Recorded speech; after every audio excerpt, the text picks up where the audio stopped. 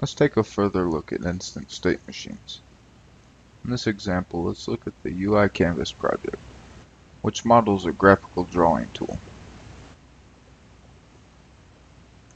For this video, let's look at the Shape Tool class and its instant state machine.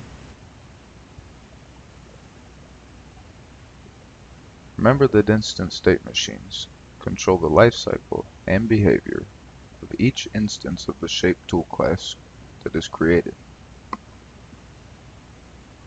and that each instance can be in a different state at the same time.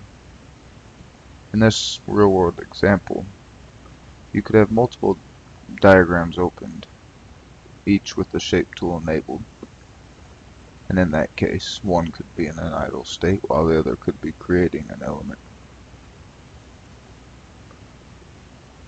In instant state machines, numbering is important. In this case, you can see that the idle state is numbered 1. If we look in the properties, you can see the state number. This is important because the initial state, which is the state that the instance will be in upon creation, is the lowest numbered state in the state model.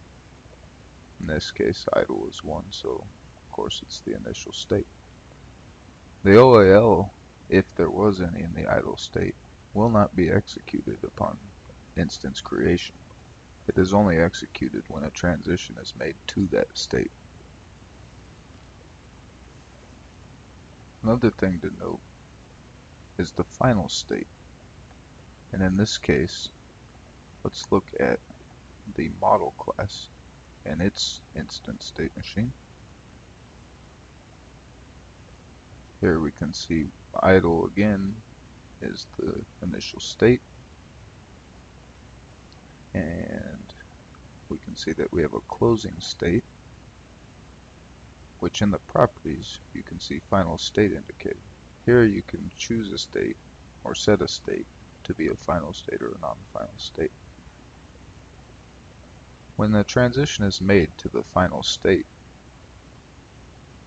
the instance is destroyed after the OAL in that state is executed.